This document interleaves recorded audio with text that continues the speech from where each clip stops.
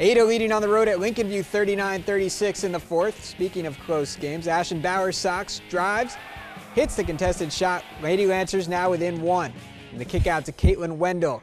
Hits for the long two inside the win. Lincolnview now in front. Sydney Fain drives, stops and pops, hits the short jumper for the Lady Dogs. Ada back on top.